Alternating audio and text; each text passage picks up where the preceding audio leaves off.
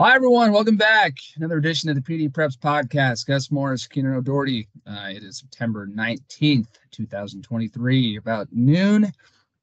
And we're back. Another episode. We'll get, again, the drill at this point. Recapping last week's action, looking ahead to this week. Got some interesting games on tap. Obviously, I think the schedule is kind of cooled off a bit after that, really hot start, some really exciting games, the first couple of weeks. And I think teams are now in the, the thick of non-league play. B-Val play is actually starting this week. NCL1 play started a couple weeks ago, but yeah, just teams are kind of rolling along right now. I think the schedule hasn't been as tough for a lot of teams, but there have still been some interesting games going on. And Kienan, I know you were obviously at Windsor Dublin last week. Windsor finally gets got in the win column. We'll touch on that one in a bit. Touch on Rancho's a big win over Freedom. Jacob Pruitt, another huge game. Surprise. Newman keeps rolling. Big win over De Anza, and then we'll touch on a few other games like Casa, Balboa, Ukai, Santa Rosa, Montgomery, and then Sonoma Valley and Roseland Prep. But before we get into all that, I guess I'll throw it over to you real quick. But yeah, what'd you think about last week's schedule? I mean, not a ton of surprises, but some good wins for some good teams, I thought. Yeah. I think all the teams we expected to win, I guess, kind of won. Albeit there were some interesting wins for sure. I do want to point out, I don't know if this is kind of a milestone, I guess, but this is the 20th episode of the PD Preps podcast. So let's get some confetti. I know. Can we do that? Can we do that effect? I don't know. But number 2-0. So thank you guys for sticking with us for all 20 episodes. But yeah, cool. Anyways, not really, didn't really have too many surprises. Everyone kind of held firm in what we expected them to do. Gus, we're gonna throw it back to you though, because I know you were at the game of the week, which was actually probably one of our only surprises, if any. Maria Carrillo, Petaluma. I'll let you take this one. Yeah, I mean, again, like we said, I kind of nominated surprises, but this was certainly a surprise. And before I say that too, 20 episodes. Thanks to everyone who's watched, listened, subscribed, all those fun things. We do get some good feedback from this, and I know again a lot of the kids who we cover will like to watch and listen to this, and same with the parents and the coaches and stuff. So thanks to everyone who's tuned in, and it's been fun to do. So, but yeah, Carrillo 42, Petaluma 21. Certainly a surprise, I think, in both of our books. Last year's game, obviously very exciting. Petaluma won 21-20 on a last-second touchdown by backup quarterback Asher Levy. Really dramatic ending on that one.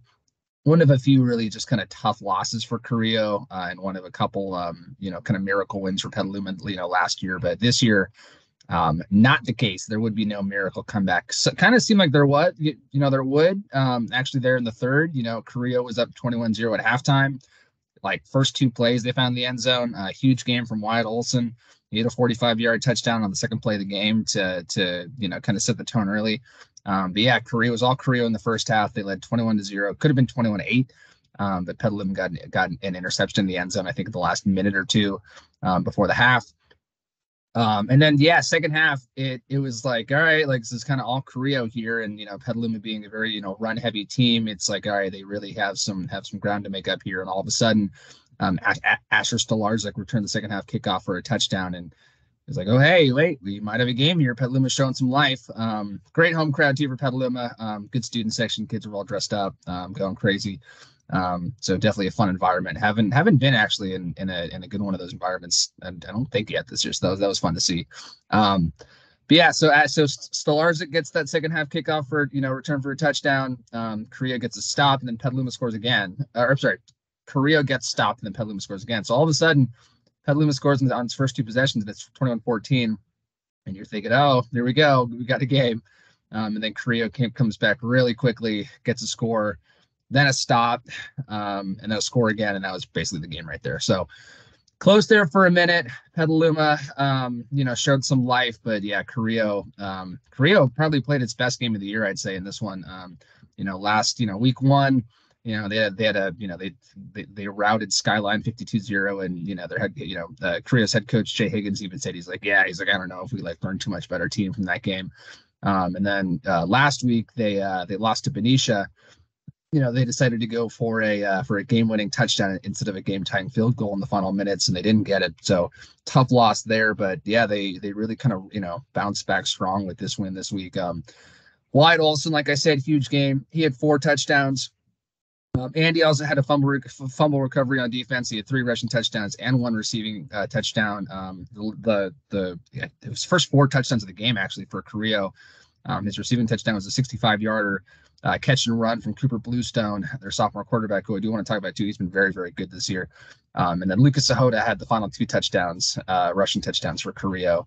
But yeah, I mean, Petaluma, like we were pretty high on them this year, and I still think that they'll be a good team, health withstanding. But again, they rushed for over 250 yards, this game. But it was it didn't feel like that much. I mean, really, like Korea's, kind of front line, Dominic Kayed and Nick Lane up there at the Noah Lane. Sorry, not Nick Lane. It's the second time we've gotten his name wrong. Noah Lane. Really good there up front, on that defensive line for the Pumas.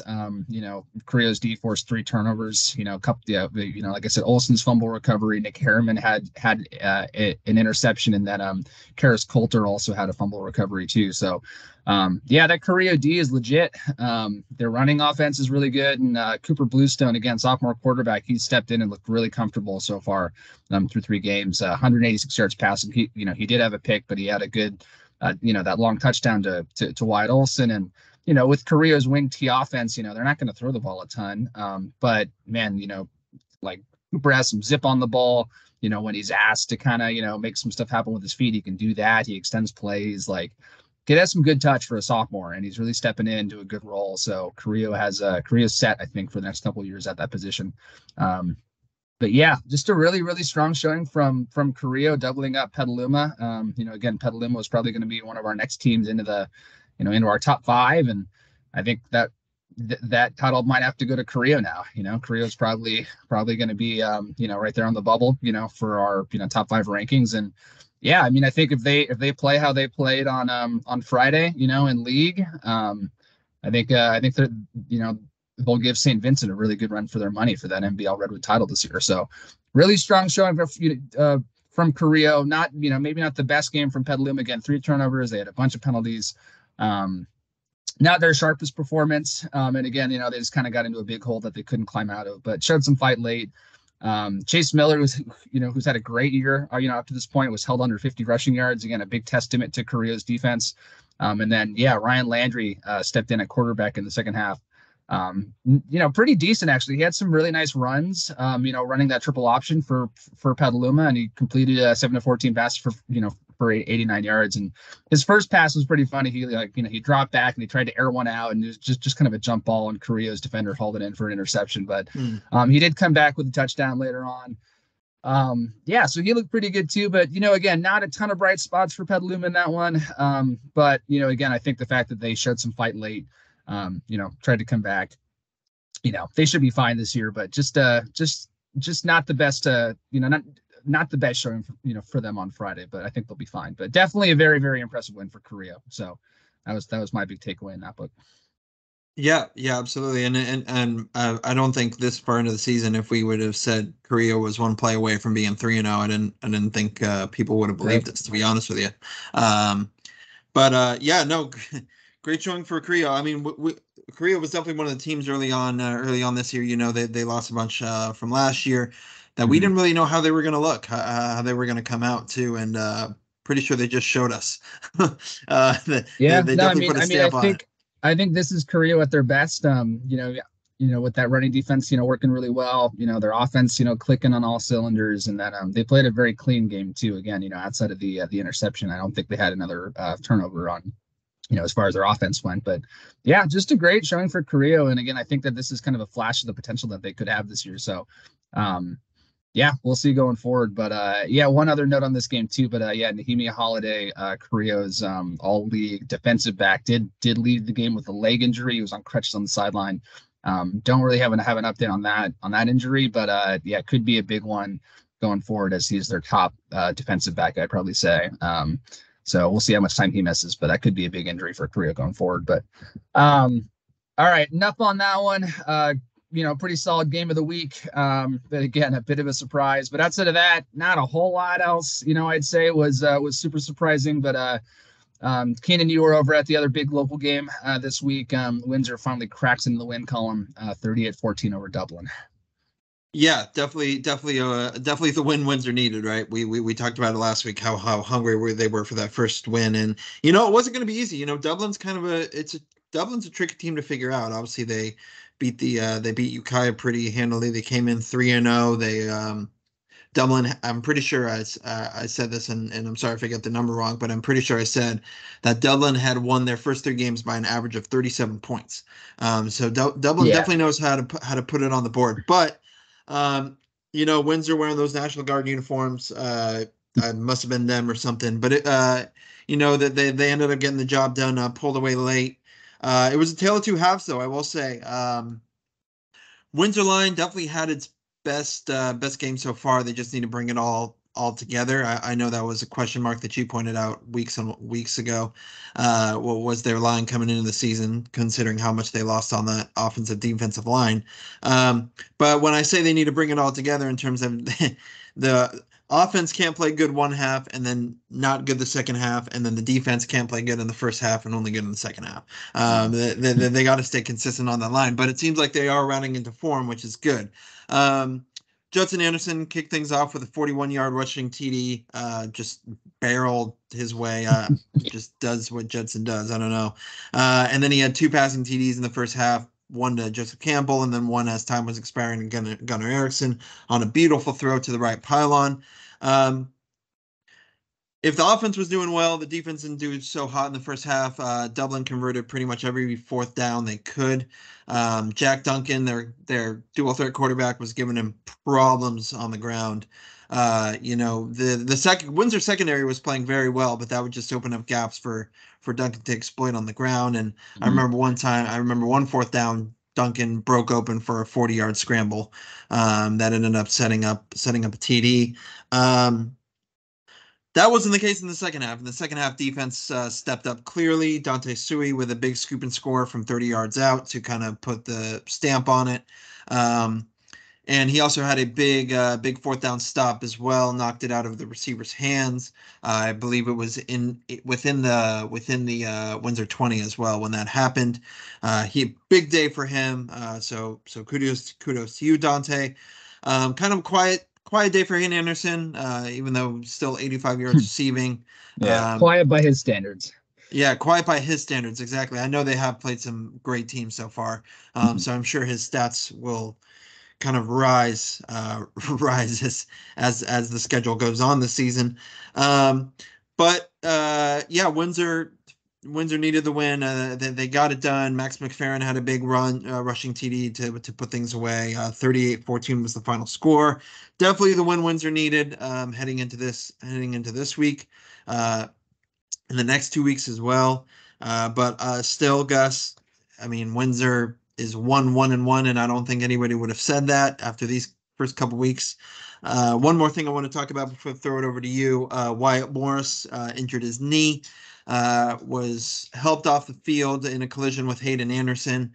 Hayden was fine, but Wyatt Morris was definitely shaken up on that knee. He was kind of limped off under his own power a little bit, but was certainly helped. Definitely had his knee on ice and was carted off, I believe, right before halftime.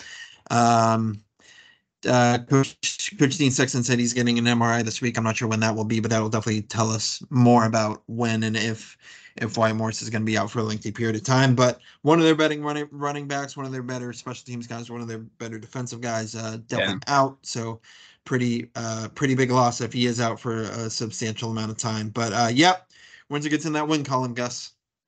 Yeah, that's tough. Obviously, wish Wyatt the best on his recovery. I mean, this is the nature of football. It's a dangerous game. People will get hurt. So I'm just hoping it's nothing too serious, and that we get to see Wyatt, and then also same thing with Nehemia for Korea too, back out on the field again this season. So, Yeah, could be a big loss, but yeah, we'll see. But like you said too, they have a ton of depth at that position. So Yep. any number of guys I think can fill in and pick up the slack. But yeah, should could be a big loss if he's out for some time, but we will see. All right, transitioning over here to the Jacob Pruitt show over at Rancho Cotati. The human cheat code. Man, he is on a different level right now. Rancho Cotati 39, Freedom 20. Yeah, Freedom again came into this one, winless. Three. They came in, playing the hardest schedule in the North Coast section, I believe. Or I think in all of the North Coast section, if not just Division II. But Rancho Cotati was the quote unquote weakest team that they had played so far, and Rancho Cotati handled them pretty easily. Again, behind the massive game from Jacob Pruitt. 8 for 11 passing, 185 yards, three passing touchdowns, and 195-yard rushing yards with 3 touchdowns. I was gonna say this. I was going through again. I was going through his numbers earlier, and yeah, last 3 games he has almost 1,100 total yards. He has 17 touchdowns. And he's gone for over 180 yards, I believe, in his last 3 games, and he has at least 275 yards, total yards, in each of his last 3 games. So the guy is on a different level right now. The only thing is that his offense is kind of the only offense that Ranch is getting right now. Kind of some quieter games, from guys like Potu or Gio Martinez had a good game, receiving, he had 121 yards with 2 touchdowns. The big beneficiary of that passing game. But yeah, I mean, Rancho was always going to be a big run team this year. And so far, it's been a big Jacob Pruitt run team this year. I know Potu had that 3 touchdown game early on, and he definitely has been the second best back for that team. But it is all Jacob Pruitt right now. So, and the guy is on a different level. But yeah, I mean, the craziest part about this too is that he had over close to 400 yards, total yards of offense, and that was all in the first half. Essentially, he was resting midway through the third quarter. Rancho's backups, came in the game, and that was kind of the end of that. But yeah, all Rancho's starting to, again, round into form. I think just like Windsor, it was going to take them a few weeks to kind of figure out what they had. Windsor had that really hard strength of schedule to start off. Rancho had a bunch of young players, a lot of guys trying to fill in from last year's team. And I think those guys are starting to, to establish themselves in their roles more. So Rancho is heading into its bye week, I believe, this week. So they are off. And then I think they open league the following week. Let me just double check on the schedule. Yeah, that's correct. So, but then they're off, but they open, or they play, they host Pleasant Valley from Chico on the 29th before league play opens in early October. So, yeah, we're 2 weeks away from NBL play here, Keenan, which is kind of crazy to think. Breezing through it, man. Breezing through it. It flies by. But yeah, a couple other guys to highlight. Yeah, like I said, Gio Martinez, 2 receiving touchdowns on 3 catches for 121 yards. A very efficient day for Gio. And then Tyler Shock also had 2 interceptions on defense as well. So yeah, Rancho's starting to click. Again, their offense was never going to be the question mark. This is their all 3 games they've been in the 30s. The fewest points they've scored is 34, and that was in their loss to Redwood. So their offense is rolling right now. It's just can they keep teams out of the end zone? And 20 points is definitely an improvement, but yeah, we'll see. Pleasant Valley, I know, is always a tough, tough, hard-nosed, gritty, running team from the northern section. So could be an interesting matchup. But yeah, Rancho again going into their bye week 3-1. Great start for them.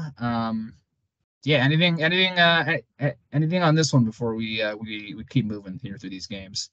Yeah. I think to your point about that young defense, obviously that's just going to come with experience. Those, and it looks like they've already gotten some of that experience. It's already showed a little bit. But yeah, that's I'm sure their defense is gonna shore up here in the next couple weeks. But I will say this: Pleasant Valley has got a sour taste in their mouth because Rancho beat them at their homecoming last year up there. So. They're definitely going to come out swinging, so that'll be an interesting game to watch. But guys, should we take a look at some of the other games before we head into our other stuff here? Yeah, let's finish off with our last two teams in our top five that were in action last week. St. Vincent obviously was off last week, but our top ranked team, which took over the number one spot last week, Cardinal Newman, will be hanging on to that spot this week. They destroyed De Anza, unsurprisingly, 59-7.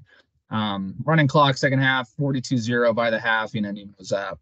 Yeah, this was a clinic. About like again, five Newman players caught What else can touchdowns. we say? Huh? What else can we say? I mean, 59-7. This is about what you expected. Good teams will Yeah. blow out bad teams, and that's what happened here. So, yeah, Zach Coleman again over 100 yards. It's now first 100 yards in the first four games of the year. Also had three more touchdowns. I don't know what that brings him to for the year, but he has again been the lead back by far in that on that offense, and he's having a great start to his senior year. 9 touchdowns already for the kid on the ground, and one more in the air. So 10 on the year for him already. But yeah, I mean, again, like I said, 5 players caught touchdowns, or 5 players had touchdowns. Sorry. There were also 3 defensive / special team touchdowns in this one. Jamari Gentry, Dylan Webb both had pick sixes, and then Jonah Bertoli had a punt return touchton. Bertoli also had 2. Don't tell Nicky about that one. Yeah, watch out. He's coming for you, Nick. Coming for your records. Bertoli also had 2 receiving touchdowns on the day. So he's, again, Jonah Bertoli, sophomore wide receiver, more of this really good young talent that Newman has. Definitely a guy to watch. And he'll, again, he's been, I think, the top receiver for the Cardinals this year. So got to watch out for this year and then the coming years for sure. And then, yeah, Newman also got some reps from both their quarterbacks, Jason Coulter and Wyatt Kneckley. So just a team effort, again, you play an inferior team, you want to go up big, play mistake-free football. Seemed like Newman did that. Yeah, and then they got a bunch of guys some reps as well. So, solid, big, non-league route. Newman is looking like, again, they're taking care of business this year, all in all their games, really. Vacaville again, still a huge win. Beating Vintage was, obviously a big win. And then, Casa again, they handled them, pretty well there. So probably good to, I guess, just kind of let the reins off the offense here a little bit too. I mean, 59 points is, I think that was the most I saw Newman scored in a game in something like 6 or 7 years. Definitely the most under, under Newman head coach, Richard Sanchez, who's been there. This is his 3rd season. So, Yep. Yeah, I mean, Newman's offense again just explodes in this one, and again, much thanks to some of that defense too. I think De Anza scored their only touchdown like late in the game when it was running clock 4th quarter. So handle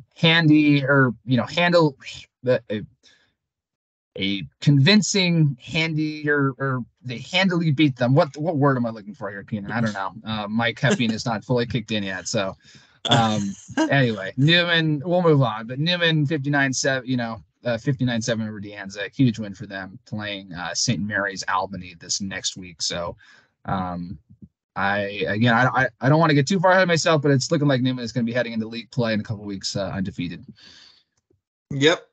Yeah. Yeah, we'll see. Yeah. I mean, you kind of said it all, but big, pretty expected route there from the Cardinals for sure. Yep. Let's head over to Casa Grande beating Balboa 28-14. That's Casa's 3rd straight win after their opening league loss to or not league, but opening week loss to Cardinal Newman, which actually for Newman that them beating Casa is looking better by the week.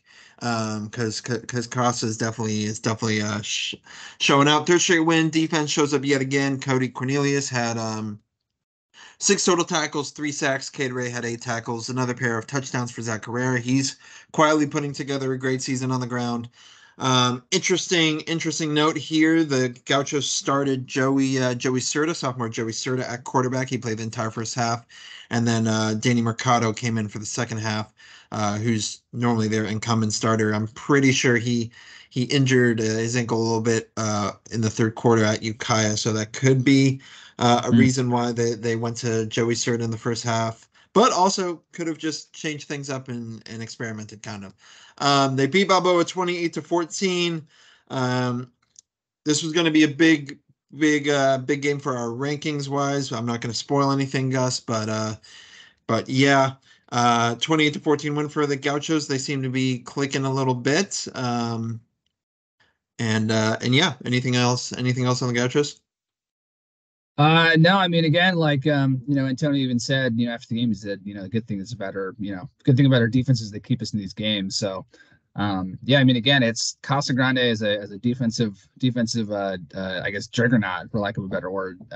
Not something I think many of us expected, but yeah, I mean, credit to Antonio and the Gauchos staff, and again, their Yep. players obviously above all else, but they've been playing, really well this year, and yeah, I think the VVAL will definitely be a challenge this year. I mean, Vintage just, looks really good still. American Canyon, still is going to be up there. And then we'll see if Petaluma can kind of, shake off last week's loss. And I think they should. But yeah, I mean, Casa Grande is for sure looking like one of the stronger teams in the VVAL this year. So we'll see how that kind of plays out going forward. But yeah, I mean, I think the emergence of Zach Herrera has been huge, like you said. And then again, their defensive line has just been, massive as well. So,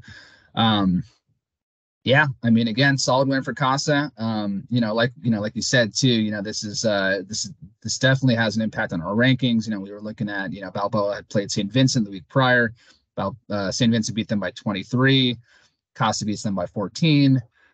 Casa was 5. What did we St. do? Vincent was What did 4. we do? You're gonna have to stay tuned a little longer to see what we decided for our rankings. But yeah, it definitely had an impact on that one. Well, quickly moving on, last couple of games here we'll touch on, but yeah, Ukiah, 28-21 over Santa Rosa. Ukiah led big early. Santa Rosa clawed their way back to make it a one-score game late. But yeah, Ukiah went with a quarterback. Is that Bo David at quarterback, a sophomore? Sophomore Bo David. Bo David, yep, in for Gabe Gonzalez there. But yeah, Bo was 14-20 passing, 170 yards. Threw a touchdown, ran for another. So yeah, we'll see kind of how that plays out up there in Ukiah. But I know that they also have Ukiah. This is also the last game that they were going to be without some of their key players like Shea Parrish, Zach Martinez, who were both ejected in the first game for a fighting incident. But yeah, they're going to come back this week, and yeah, it should be a very interesting week for Ukiah and Paul Cronin as he's heading back. Ukiah is heading up or coming south, I guess, to play Windsor. Obviously, Cronin coached there for a year. Led Windsor to an NCS championship there. Most of Windsor's staff is followed Cronin over from Newman. They're all still there, so some fun little storylines kind of over there in this one. But yeah, I mean, Ukiah. They had that kind of rocky game against Dublin, and then again they lost to Casa Grande as well. So good bounce back win here for them going into that Ukiah game, and they get some reinforcements as well. So yeah, Ukiah maybe trending in the right direction for this week. Yep, no doubt. One of the more entertaining players to watch in the North Bay, I think, Amari Phillips Porter. I call him OPP. 2 touchdowns again. So yeah, it'll be interesting, but we'll do all that preview stuff with our preview and predictions later on in the episode. So stay tuned for that about the whole Windsor Ukiah thing. Talon Patrick putting together a pretty nice season as well. 10 passes for 98 yards and 2 touchdowns. Definitely, we were talking about this off camera, but definitely in that Nolan Frost role from this year for this year. The big Nolan Frost 6'4" wide receiver who was a pretty good target to have last year for the Panthers, but Talon Patrick definitely has that mantle this year. All right, let's kind of move on. Montgomery picked up a big win over Hayward, 34-24. It was 21-7 Monty at half. Hayward came back. Montgomery ended up holding on. Unlike last week, they definitely learned from their mistake and put this one to bed. But Gus, it seemed like there was a pretty big injury happening for the Vikings. Definitely not what they wanted to see. Yeah, they had their top running back, Quentin Perez, a junior. He broke his arm in the fourth quarter, unfortunately. So he might be out. I think Burgess Patton, Montgomery's head coach, said he'll be out about 4 weeks. Which is big at this point in the season, but it does leave the door open for him to return at some point this year. So hopefully he heals up. But Yeah, he had a big game, and it was funny because Patton was saying, I talked to him on Saturday after the game, and Patton had said, he's like, coming into this game, he's like, I did not think that we were going to be able to run the ball. Hayward has, I think, like something like 9 or 10 guys like over 250 pounds in their line, and they even have like 2 guys like over 300 pounds in their line, including a 390-pound lineman. Um, so they had some huge dudes, but Montgomery had a lot of success, running the ball. I mean, Quentin had 170 yards rushing, before he broke his arm, and actually it was that 390-pound guy who, I guess, tackled him in the fourth quarter, and then Quentin came up, holding his arm. So Oh, it was the fourth quarter too. That's tough. Yeah, I don't know about you, Keenan, but I don't think I would enjoy getting tackled by a 390-pound person. That's one of the reasons why football was not for me. I was a basketball, baseball kid growing up. So, but that Same right there, here. that's why I'm not a football player. That's why I'm a tennis guy. Yeah, exactly. Anyway, but no, very good, very good win for Montgomery. Last week again tough loss to Napa, again, last second score, but really good bounce back win here. One of the guys that kind of stepped up after Quentin got hurt was Amasi. I hope I'm pronouncing this name right. And Virtus even has a hard time pronouncing it. I believe it's Rubakawaka. I think that's correct. Rubawaka? Something like that. I think there's a K in there too. He's a Fiji kid. This is actually his season debut. I think he had to go. I think Virtus was saying he had to go back home to Fiji for something. But yeah, he's also a big rugby kid too. So good athlete, shifty kid. He should be filling in there for Quentin, I think, while Quentin's out. But again, good win for Monty. Solid game for Bobby McGovern. Some good rushing yards on the ground for him. Couple picks, but it didn't really hurt them a ton. And then Isaiah Wright to their stud wide receiver, linebacker, a touchdown and a pick six. So good game for those guys. Monty 2-2. They're heading into I believe their non-league finale this week against St. Vincent. That's produced some entertaining matchups the last couple of weeks or the last couple of years. And I think again St. Vincent kind of ate their lunch last year. That was a blowout. That was definitely a surprise for us. Yeah, that was one of the big surprises of the year last year. So I'm sure Montgomery, again, the guys who are back, still have that one in the back of their mind. So we'll see how they respond this coming week. But yeah, it should be a fun game. But yeah, it was again good job. Good job, Montgomery, for holding off a comeback, unlike last week, and learning as a team. So I think that's definitely a good win for them. Anything on that one before we get to our last two? Nope. Let's go right on over to our last two. Sonoma Valley picking up a big win, 31-20 over Terra Linda. It was a game where they trailed for a lot of it. 21 unanswered points in the second half. They were trailing 2017. Angelo Cano, I believe, is how you pronounce that. Sorry if I didn't pronounce it right. It should be a lot easier, but with a huge interception that set up Austin Hughes' second touchdown of the game. PI was called on that touchdown too, so it must have been an amazing catch. But yeah, Hughes had 2 TDs. Hudson Giarita, one of the better wide receivers, I think, in my opinion, in the area. 11 receptions, 130 yards.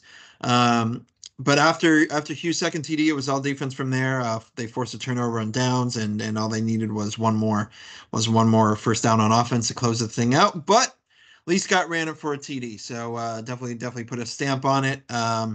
Big, nice to get back in the win column from Sonoma Valley. Keep in mind, we talked about this last week, but they were one play away from being 3-1 on the season. But now it's heading over to Vival play, and they open up with a huge matchup with Petaluma, who is not going to be happy after what Carrillo did to them this week. Yeah, this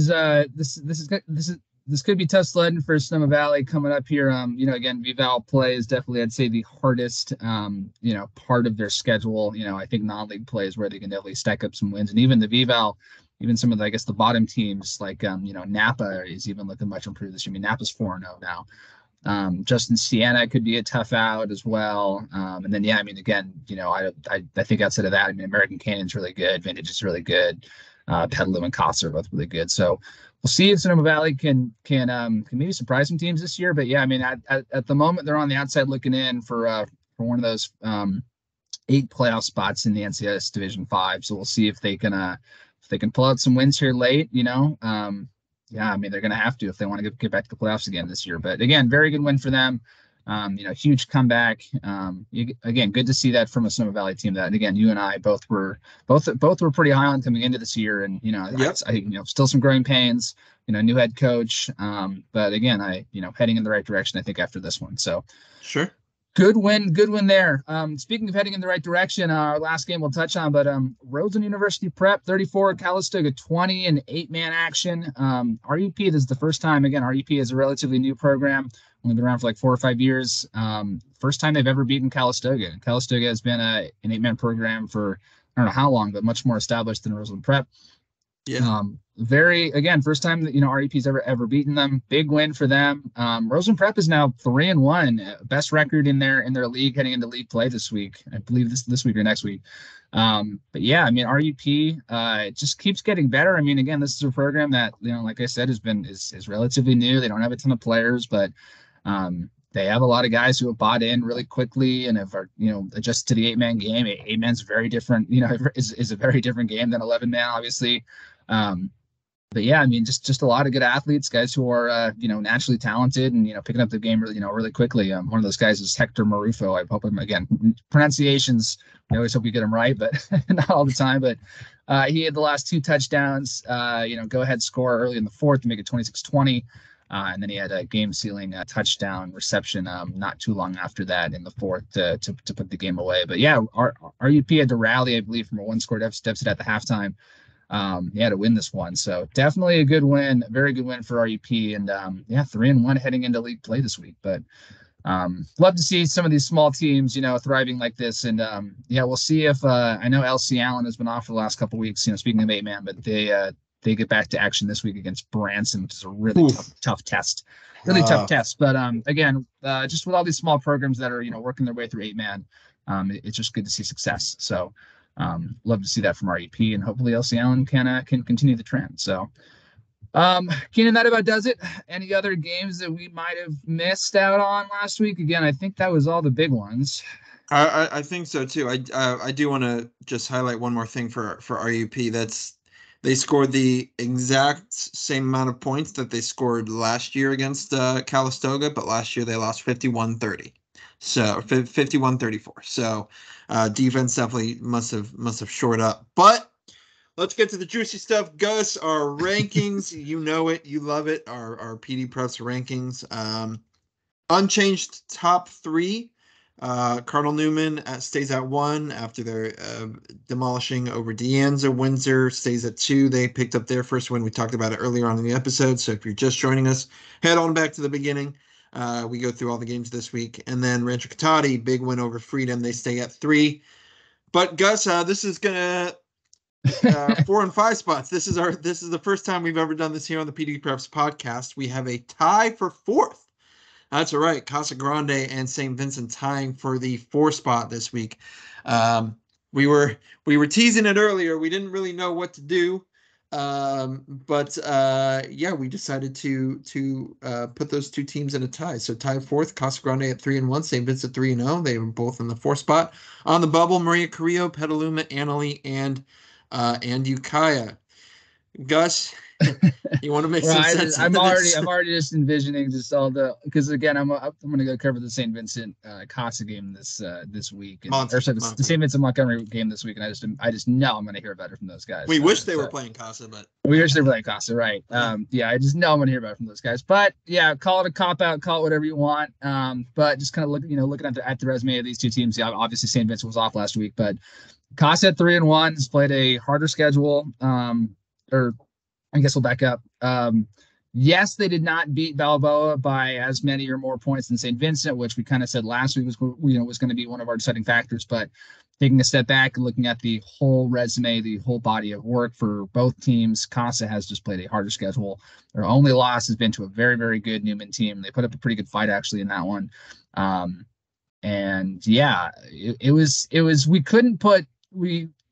just because of the Balboa scoring differential, We didn't really feel like putting it was right to put Casa alone at 4, jumping St. Vincent, just because again they did beat a mutual opponent by more.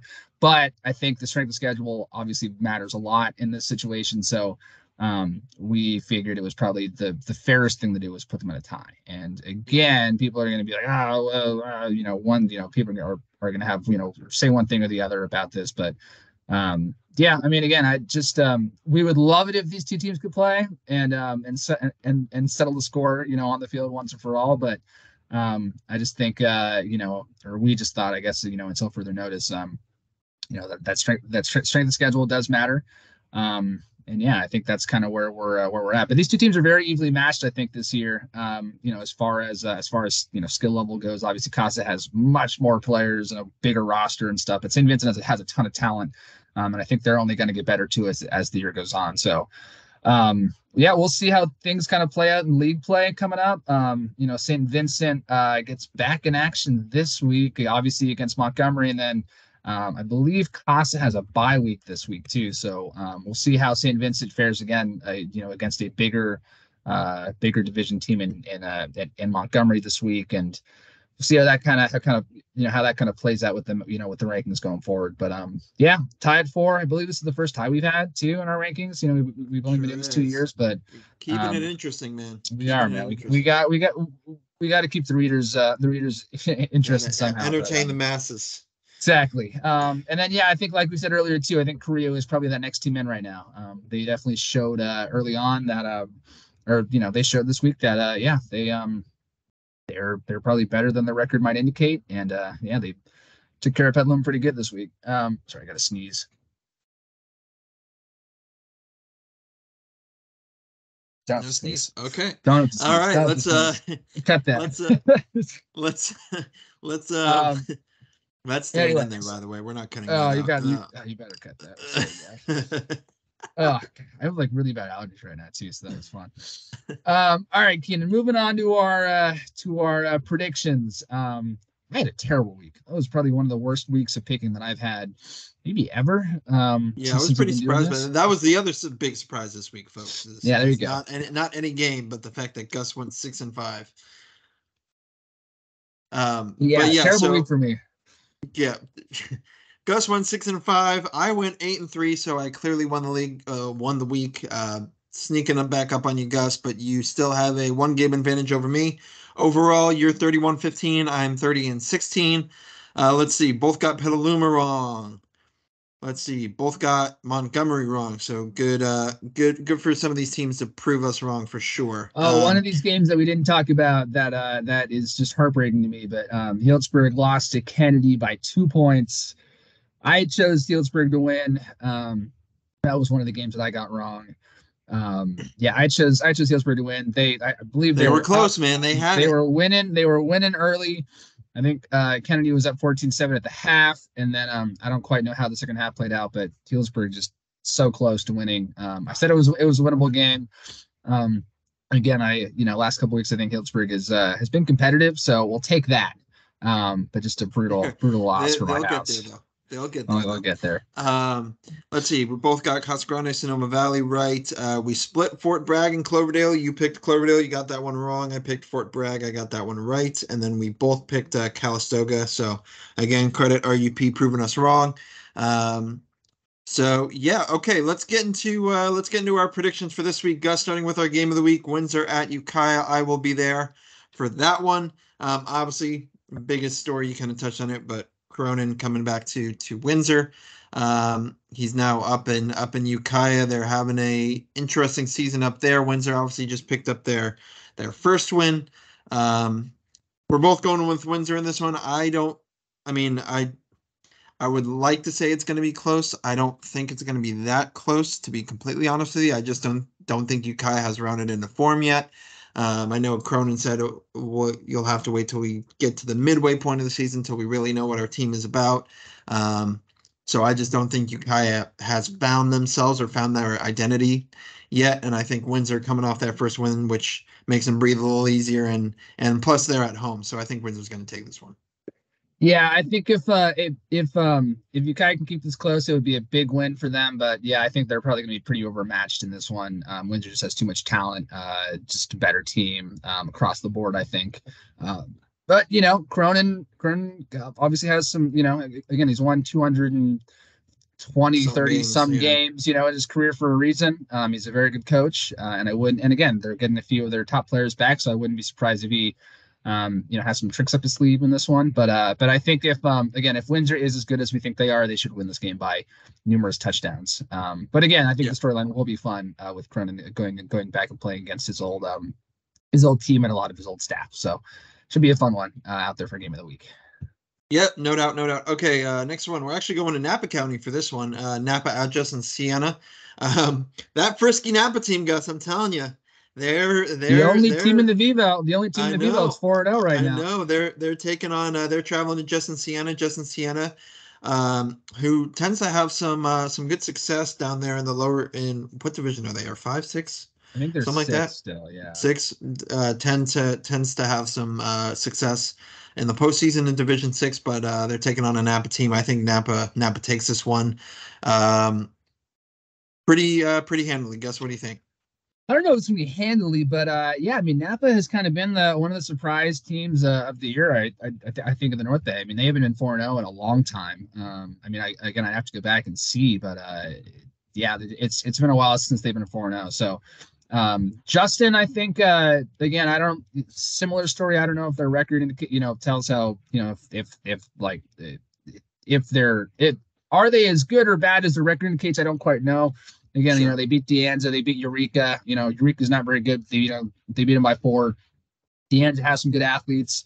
Obviously they're winless still, but they or I believe they're winless, but yeah, 0-4. But Justin beat them by by 2 scores, and then they lost to St. Helena by it looks like 4 scores or something like that too. So don't quite, again, I think Napa's frisky, like we said.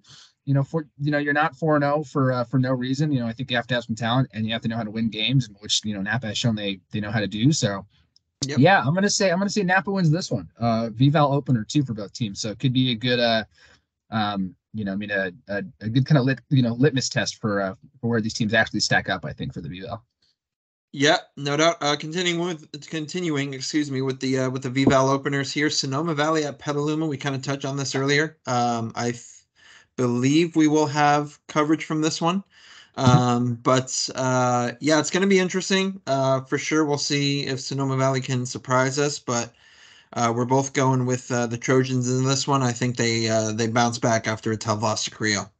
I would agree. I think kind of similar thing as the Windsor Ukiah matchup. I think Petaluma is just the better team. I think Sonoma Valley is probably going to be a bit outmatched in this one. Petaluma runs that triple option really well, and like you said, coming off a loss, I think they're going to be searching for a win. So yeah, I think Petaluma opens VVAL play with a pretty convincing win in this one. Yep. Okay. Closing out our kind of VVAL Napa slate here. I think we're going to have coverage from this one as well, but this is definitely the marquee matchup as far as VVAL games go. And how about it in the VVAL opener, Gus? Vintage American Canyon. We're split on this one. I'm going Vintage. You're going with American Canyon. I think Vintage has is just going to be too good for American Canyon with American Canyon, obviously with the new coach. I just don't think they're as good as they were last year. But Gus, you're going with the Wolves. Tell us why. I think they're better than they were last year. They so far this year they've had a very very difficult schedule. They only lost to a very good Menlo Atherton team by 1. They beat a good Foothill Pleasanton team by 2, and then last week they had a 2-score loss against or 3-score loss against Vanden Fairfield, who's a very good team. So they've been battle tested for sure early on this year. Looking at strength of schedule right now too. Vintage has actually played. It looks like objectively a harder schedule. Just looking at the CalPreps ratings, but this Yeah. is going to be an interesting matchup as far as styles go. I mean, again, I know that American Canyon is definitely a bit of a mixed offense team. They love to run the ball. But this year they are throwing the ball quite a bit more. Their quarterback, I believe it's Mason Harris, Jr. is also a good baseball player too. He's having a great start to the year, 10 touchdowns, to 3 interceptions. Vintage is obviously geared a lot more towards running, as far as their offense goes. And again, defensively too, I think in the Newman game, they went they kept it close. And I know Homan, had another really good game, for them. But I just kind of think that with American Canyon's athletes versus Vintage's kind of more old school style smash mouth style of play, I think American Canyon, if they get up by a couple of scores, I think it might be hard for Vintage to come back. And I think that's what's going to happen. So I'm going to go with an upset here. Upset or not, I don't know. I mean, I think early on these two are looking like the two top teams in the VVAL this year. I know Vintage is 1-3, American Canyon's 2-2. Again, like I said, both very hard schedules, but Vintage has been the king of the VVAL since the VVAL's inception 5 years ago. And I know American Canyon has, I think, gotten a game or two over them, but I'm gonna say American Canyon pulls this one out and all of a sudden is the team to beat in the VVAL. So this would be a huge early league win for AmCan, and it will give them the inside track if they can pull this out. So I would say for either team, I would say this is I would probably sure. agree with that. Yep, I would agree. Yeah, I would agree with that too. But I mean, I just think AmCam's speed and athleticism is just going to outdo Vintage's I guess lack of that for lack or of Vintage's physicality. You mean?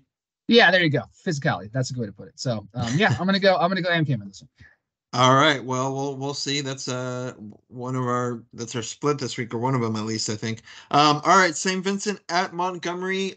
Gus, you may be there. You may not be there. We'll see. We'll figure all that out. But St. Vincent, after having 3 straight home games on Saturdays, is now back to reality, playing on Friday nights. Yeah, obviously St. Vincent 3-0. Just clinical wins. I know, Gus, that they lost some guys. They were on bye last week, so definitely good timing for them to be on bye to heal some guys up, hopefully.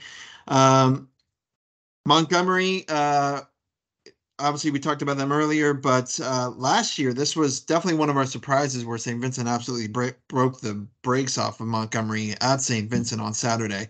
I think, I don't think it's going to be as bad as it was last year, but I still think St. Vincent takes it by a couple touchdowns. Yeah, so actually, I think I had gotten this wrong earlier in the podcast where I said St. Vincent actually lost them the last couple of years. I correct that. Sorry, Montgomery actually beat them 2 years ago, and then St. Vincent won by kicked their butt, I guess, last year. But so they split the last 2 matchups. Obviously, St. Vincent had the big one last week. Both teams are definitely very different teams now than they were even last year. St. Vincent with a lot of guys gone, Montgomery with a lot of guys gone, but I just think at this point of the year it's just pretty clear. I think who the more complete team is right now. St. Vincent's defense has been pretty incredible. Gabe Casanova said at quarterback has been great. Jack Davis, they're kind of utility do it all offensive guys. It's gonna be very hard to stop. And then, I think Montgomery too, without Quentin Perez going against one of the better defensive lines here, I think in the area with St. Vincent is going to be a tough challenge. So I just think St. Vincent has too many advantages in too many spots. And I think that's just, that just spells St. Vincent win here. So. Yep. Couldn't have said any better myself. Okay. Elite at Annalee. I'm doing some research here. Elite is a independent. They don't belong to any league or anything like that. They played 5 games. They are 2-3. Probably the school that we're most well known with is St. Patrick St. Vincent out of Vallejo.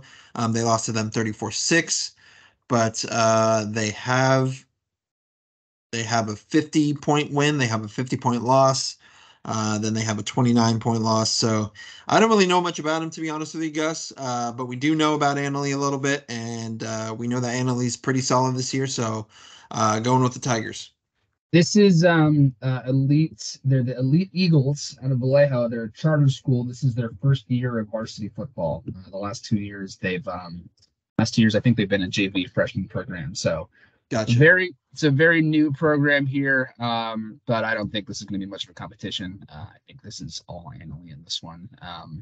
Again, like you said, don't know a lot about personnel, but just again, based on just kind of some of those early season results, and then just knowing that this is their first ever varsity team, I I think Annalee should win by multiple touchdowns here. So all Annalee in that one. Yep. Okay. Next one up, Cloverdale at Kelseyville. Cloverdale obviously coming off that super tough loss to Fort Bragg. Yeah, we kind of touched on this last week, Gus, but obviously Cloverdale looking like they need to, it's going to be a minute till they kind of figure things out. And Kelseyville had that amazing ending to last year's schedule, obviously through the NCL one in a chaos and an absolute circus, but they came out guns blazing this year. They're a Yeah. very good team, and I think this is easily a couple touchdown win for Kelseyville. I think so too. Yeah, this is kind of looking like a building year for Cloverdale. Yeah, and then Kelseyville too. I mean, Kelseyville, interestingly enough, though, they were upset last week by Middletown by a touchdown. So it did kind of early on look like it was going to be a Clear Lake, maybe Kelseyville, maybe a Willits, league to play for over there in the NCL one. I think Clear Lake is obviously the heavy favorite. But Kelseyville was kind of looking like going to be one of those other teams up there, but Middletown just such a solid program just year in year out. I guess you could call it an upset, but yeah, I mean, again, I think Kelseyville again is one of those upper echelon teams in the NCL one. I think Cloverdale is probably more towards the bottom, so I think Kelseyville in this one is a pretty easy pick. Yep. Okay. Next one up. Pioneer going all the way up to Eureka. The Eureka Loggers are 0-4. Losses to Annalee, Justin Siena, Arcata, and Enterprise. Enterprise out of Reading, excuse me. They have Eureka's got a very tough couple games coming up. They have Pioneer this week, and then they welcome Windsor next week. So not the greatest couple stretch of games. Yeah. Pioneer coming into this game 2-1. Do have a winning record, although coming off a weird 7-0 loss to San Rafael. I think they bounced back pretty easily, and we're going with the Prospectors here. Gus, you have the same. Yeah. So one thing I guess we should say too is that we do believe that that Pioneer quarterback Matty Erickson is probably going to be out for the year. We heard it's probably an ACL, something like that. So again, hoping again if that that's what we've heard. If it's maybe it's maybe he does come back, maybe it's not a full ACL tear, but yeah, I mean it just sucks for him. A really fun guy to watch, both in basketball, both in football. So if it is that bad, that sucks for Matty. Wishing him the best, with his recovery, and if not, then great, and hopefully we see him out there again at some point this year. But I think just with that, again, hopefully we're pronouncing this name right, but so Kane Prack, goes by So Prack. Their sophomore quarterback has stepped in. Might have had a tough game against San Rafael, but growing pains, sophomore thrown in there. But yeah, we'll see kind of, with a bye week, practicing with Prack at quarterback, we'll see if Pioneer can kind of retool their offense with him. But yeah, I mean, I think this is a very winnable game against Eureka. Obviously it's playing up in Humboldt at Eureka on a Friday night is a tough task. That's a big draw, it's a big home field advantage for them. But I think again, we've talked all season about Pioneer's talent and how much they have, and obviously losing Matty is huge, but they still have a lot of guys who are very good at football up there. So I think this is a very winnable game for Pioneer, and I think they do go up there and take it from Eureka. So yeah. Cool. All right, next game up, our last Friday night game to get through here. 7:30 p.m. start. Maria Carrillo at Wood. Wood plays in that Montecito Empire League with Vanden, Vacaville, all those teams, Fairfield, all those teams up there. Monticello, excuse me. 3-1. They have a win over Sacramento, who Rancho beat last week or 2 weeks ago. They have a win over Dixon and Liberty.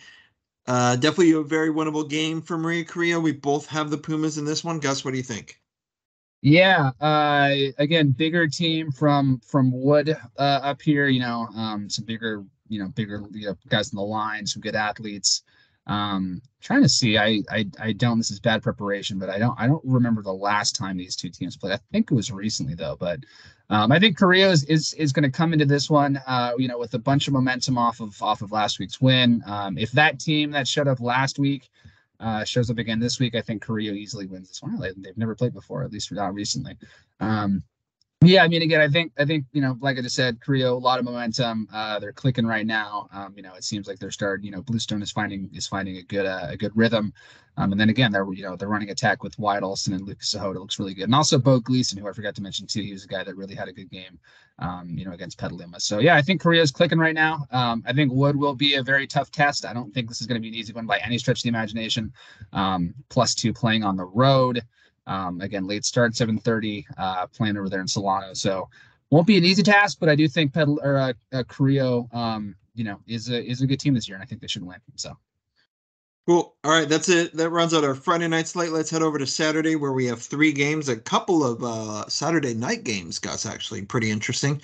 yeah, Started out with some A-man football. I believe RUP is off this week. We welcome back Elsie Allen to the schedule. They get their league underway this week, but of course, quite the league opener to have in NCS defending champion Branson. That is going to be at Elsie Allen. We both have Branson. I have them big in this one. No offense to Elsie Allen, but first year in the A-man league, Branson, notorious 8-man powerhouse. Branson big in this one, Gus. I agree. Yeah, I mean, again, Branson has been the premier A-man team in the NCS for the last couple of years. So this is a tall task for LC Allen to pull to keep this thing close. But yeah, I was gonna say pull it out, but then I'm like, nah, keep moving like a 5 touchdown game, I think. But yeah, it's Branson by a lot. Sorry, Elsie. Just yeah. All right, Cardinal Newman taking on St. Mary's out of Albany on at 1:30 p.m. on Saturday. Not St. Mary's of Stockton, who they played last year at home, but St. Mary's out of Albany, which I believe is D5, D6. Or they were the NCS Division 6 runners up last year, and Okay, they're still in Division 6 this year. Yeah, so pretty expected win here for Newman, at least from my perspective. I don't think they have any trouble with St. Mary's out of Albany. If it were St. Mary's Stockton, we'd be talking a different game. But it's St. Mary's out of Albany. I think Newman wins pretty big here.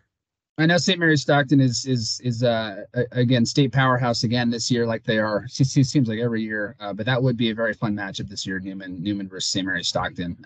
But yeah, no, switch the game out for St. Mary's Albany. Like you said too, I think they're going to be a multi-touchdown favorite in this one. Not saying St. Mary's is not a St. Mary's Albany is not a bad team per se, but just not up to the caliber that Newman is obviously playing at right now. So I think Newman by a few scores in this game. All right, Gus, let's round it out with your Greyhounds, shall we? Terralinda taking on Healdsburg. Saturday, a 7 p.m. matchup, as marquee as you get, man. I'm telling you that right now. This is going to be an interesting one. Terralinda, we saw what they did, at least to open the game against Sonoma Valley. Sonoma Valley handled Healdsburg pretty well. I'm going with, we're both going with the Trojans this one. You're not going with the Greyhounds? Are you sure you don't want to make that mid-podcast pick switch again? I mean, again, I think Healdsburg's probably the most winnable game of the year was last week against Kennedy Richmond. So, Terralinda, of course, not one of the better teams of the MCAL, but again, a couple of good wins, including over Washington from San Francisco, and they beat Upper Lake pretty good too. So, I think on paper, this looks like a Terralinda win. I think by maybe 1 or 2 scores at least. But hey, you never know. Healdsburg's been moving the ball pretty well. Terralinda's defense has given up 100 points already this year in 4 games, including, again, 30 points, 43 points. So yeah, I mean, if Healdsburg's offense, finally, hits it into high gear, they have a good game like they did against St. Helena. Maybe it's closer, but yeah, I think Terralinda is just a head above, I think, in this one. So yeah. All right, that rounds out our football stuff. One more thing I want to talk about. Really, a full volleyball preview came out today. Came out this morning. Obviously, this is Tuesday. You'll be maybe watching it tonight or tomorrow, whenever you're watching it or listening to it. But full on volleyball preview came out. So make sure you go head on and read that as we get more into other sports coverage that are picking up here.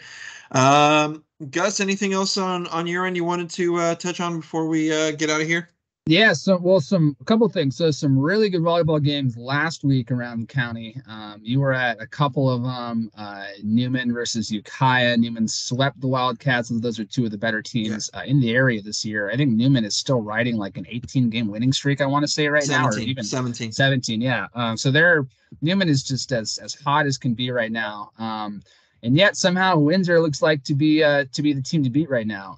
Windsor a couple weeks ago, believe it was like yeah, a week and a half ago, they beat the number 17 team in the state in Redwood. They swept them even too. It was Newman. It was Windsor's first home game of the year, and they swept that top 20 team in the state. So just a testament to how good they are. And then last week, you were at this game as well. You saw the Newman Marin Catholic game, and Marin Catholic came in as I think the number 22 team in the state or something like that. Yeah, the Um, number 4 team in the North yeah, region and too. then Yeah. and then Neiman was number eight, Windsor Yep. was number eight in the North region.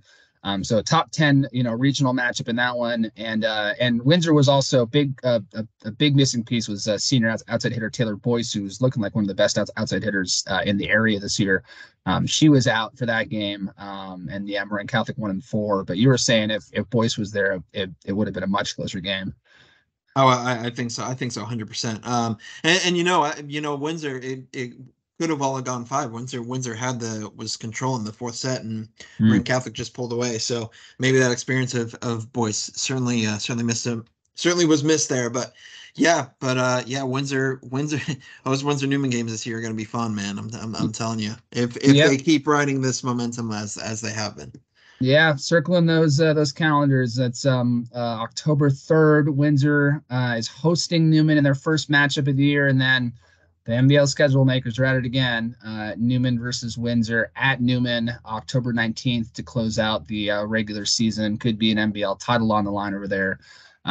So yeah, I mean, again, the schedule makers just love putting these two teams against each other, and for good reason. Very, very good competitive Yeah. matches that can bring out the best in high school sports. So, and then also Ukiah as well. Don't want to forget about them or breeze over them too quickly. But um, they have three losses this year. Two of them are to Newman. One of them is to Marin Catholic. Everyone else they have just kind of coasted by. So Ukiah They've is, had a is stellar preseason.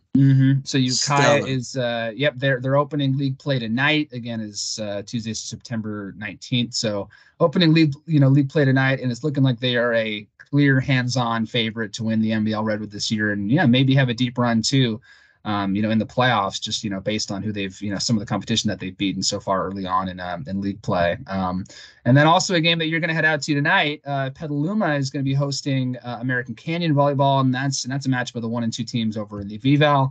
VVAL plays began, I think, 2 weeks ago, so they're already in the thick of it. So Petaluma is looking like one of the better teams in the VVAL as well. So it's just some, it's I know we always talk football on this podcast, but there is some other, again, lots of other very, very good talent in other sports around here. And then also just a last thing too, but a cross country note from this last weekend, but the Viking opener was obviously on Saturday. That was hosted at Spring Lake. Again, one of the bigger meets that we have around here. Lots of teams were there. Some very good running from Maria Carrillo, freshman, Ashlyn Milan. She is or Ashlyn Mallon, sorry. She's the daughter of Julia Stamps Mallon now. She ran one of the fastest times for a freshman ever at Spring Lake, or ever at the event, at the Viking opener, which has been going on for years.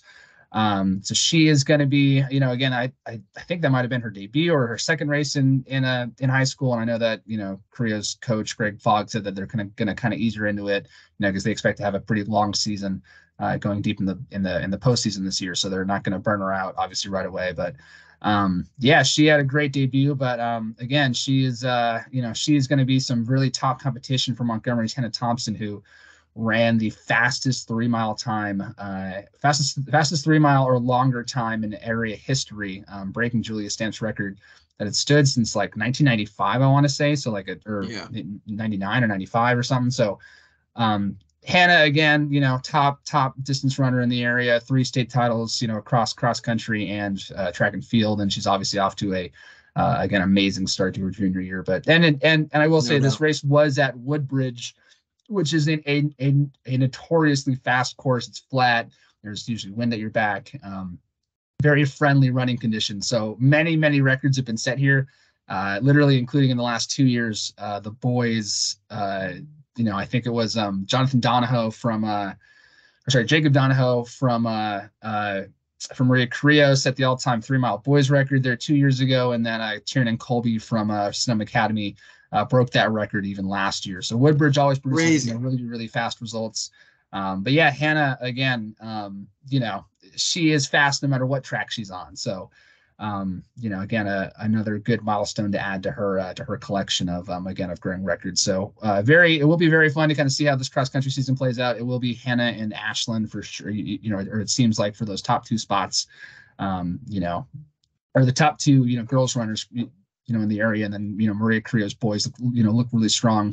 Santa Rosa's boys, look really strong. Carrillo's girls, look pretty good too. So again, this area, for how small or, for our size, I guess, we produce so much amazing, running talent. And again, Hannah Thompson has already been chronicled at length, for good reason. Yeah. But I think Ashlyn Mallon will also be joining her in that regard pretty soon as well. So absolutely. Few things to watch out, non-football related, there. But yeah, I think that about does it for us. That's just about an hour, I think maybe a little over for us, in this pod. But yeah, week 4, in the books, and yeah, coming up on week 5, man, halfway point of the season already, just about, which is crazy to think.